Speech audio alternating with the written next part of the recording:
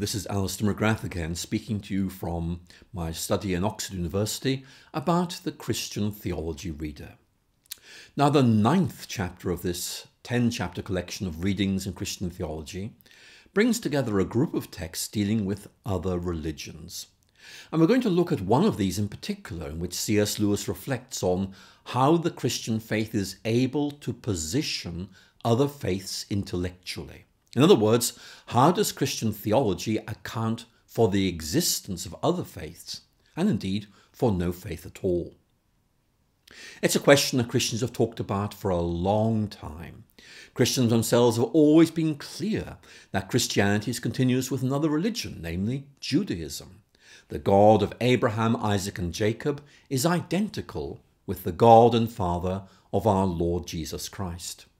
Early Christianity emerged within Judaism, and most of the first converts to the movement were themselves Jews. For example, the New Testament frequently mentions Christians preaching in local synagogues, and so similar were the two movements that outside observers like the Roman authorities tended to treat Christianity as a kind of Jewish sect, rather than as a new movement with a distinct identity. Now, this emphasis on the continuity between Christianity and Judaism raised a number of difficulties for the early Christians. First of all, there was a question of the role of the Jewish law. How did the law fit into the Christian life? Did the traditional rites and customs of Judaism have any continuing place in the Christian church? And there's evidence that this issue was of particular importance during the 5th and 6th decades of the 1st century, when non-Jewish converts to Christianity came under pressure from Jewish Christians to maintain the traditional rites and customs of Judaism. But as Christianity expanded, the question of its relation with Judaism became less pressing. Christianity went on to encounter other faith systems within the Roman Empire, with which it had no obvious historical or cultural connection. What about its relationship to the mystery religions of the late classical period? And as its expansion continued in later centuries, to Islam, to Hinduism, to the various forms of Buddhism, to African indigenous religions. I have to say, however, that surprisingly little attention was paid to these issues in the theological literature of the Middle Ages and the early modern periods. And in part, this is due to the fact that Western Europe, which was the stronghold for most of the world's Christians from about 1000 to 1800, tended to consist of uniformly Christian societies with little experience of religious diversity. There are exceptions, of course, like medieval Spain, in which Christian, Jewish and Islamic populations coexisted until about 1492. And there are some very interesting examples of Christian theology engaging with Islamic ideas and sources during this period. Yet the overall picture is that Western Christian theology didn't really see the question of other religions as being particularly important up to about 1800. Now, all of that has changed. Two developments brought about this change of perception. First of all, Western colonial expansion led to first-hand encounters between Christianity and other religions, especially in Southeast Asia and Africa. An excellent example is provided by the British occupation of India, which led to the foundation of schools and universities, and British theologians who taught there found themselves having to wrestle with issues arising from the cultural dominance of Hinduism. Now, this had no parallel in any Western society, and it raised a question of how this could be accommodated within a Christian perspective.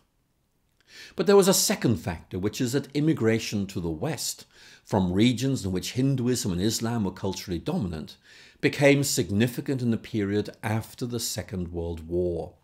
And the western seaboard of the United States and Canada and many cities in Australia experienced an influx of peoples of Eastern faiths, especially those originating from a Chinese context.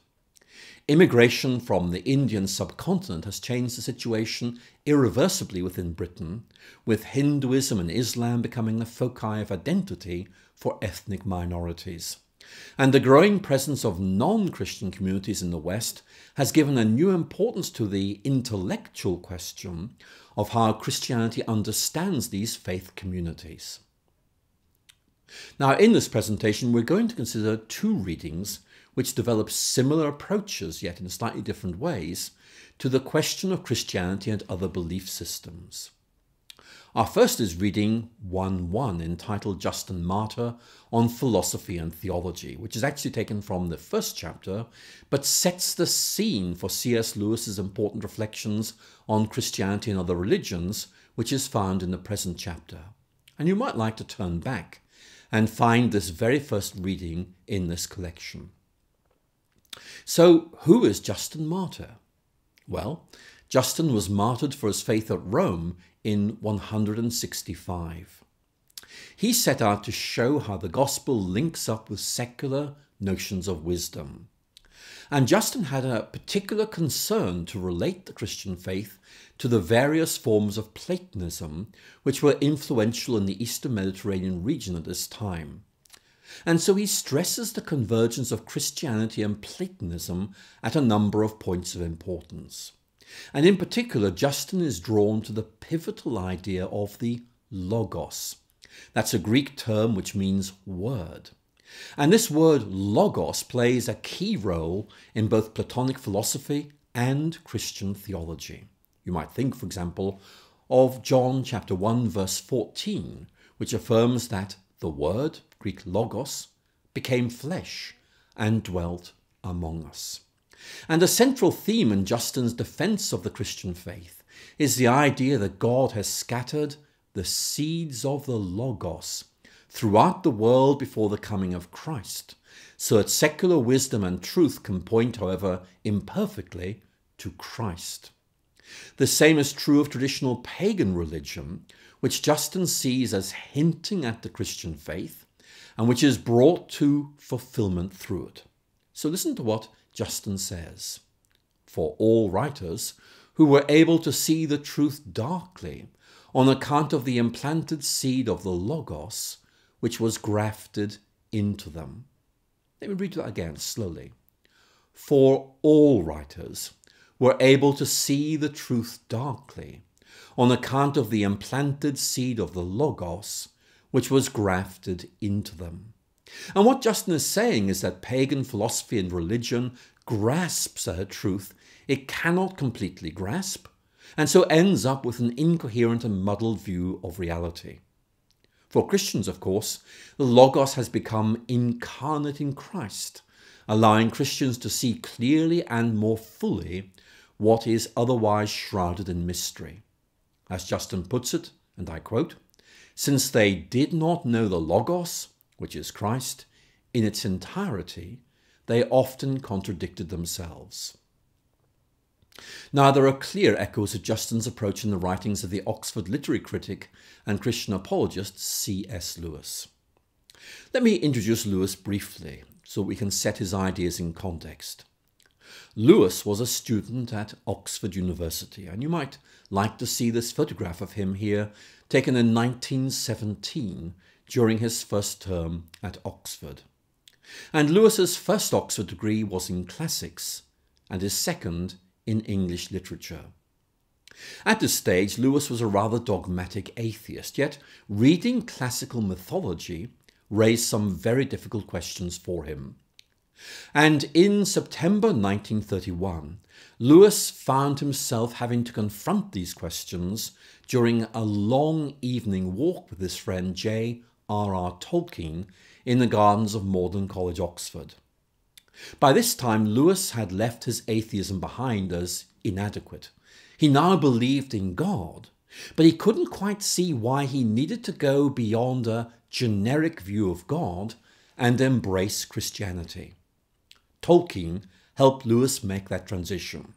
And Tolkien really explained the nature of Christianity to Lewis using the idea of myth.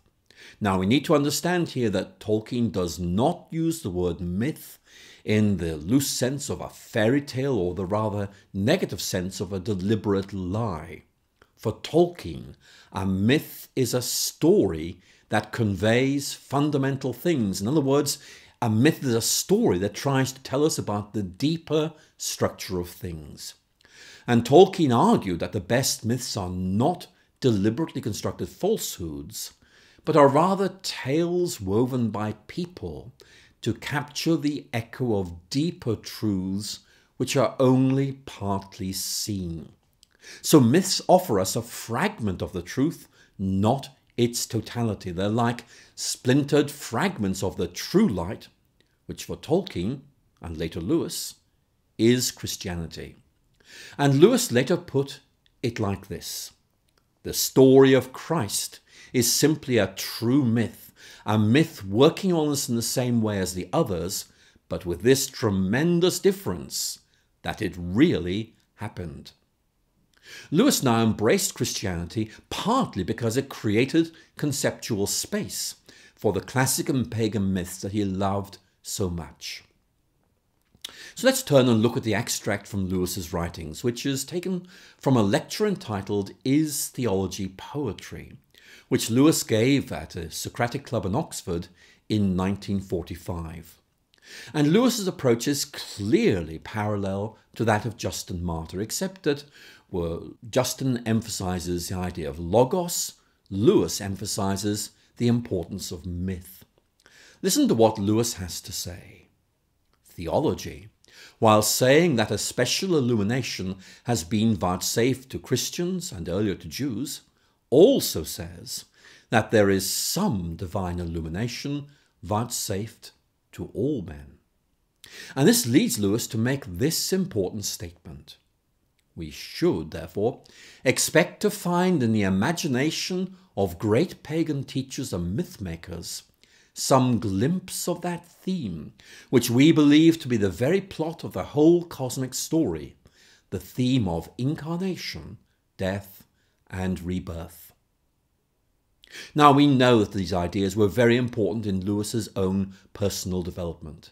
His realization that the Christian meta-narrative, that's a good word to use for myth, created space for pagan mythology is one of the things that drew him to faith. He realized he would not have to abandon his love of pagan myth, but could see it in a new light. And that realization led Lewis to argue that the fundamental difference between Christianity and pagan religion is not between falsehood and truth. It's something much more subtle and significant, as this critical sentence makes clear. The difference between a real event on the one hand and dim dreams or premonitions of that same event on the other. This leads Lewis to reflect on how the incarnation fits into the framework he's developed. And for Lewis, the incarnation is all about those dim dreams of humanity becoming solidified and coming into sharper focus in the historical event of Jesus of Nazareth. As Lewis rather nicely puts it, it's like watching something come gradually into focus. First it hangs in the clouds of myth and ritual, vast and vague. Then it condenses, grows hard, and in a sense small, as an historical event in first century Palestine. Now, there's much more to say about Lewis, and indeed about the whole theme of Christianity and other faiths. But we need to move on. And so we turn to the final chapter of the Christian Theology Reader, which deals with the theme of the Christian hope. I look forward to joining you again very soon as we look at Cyprian of Carthage, reflecting on paradise as the Christian homeland. Thank you so much for listening, and I'll speak to you again very soon.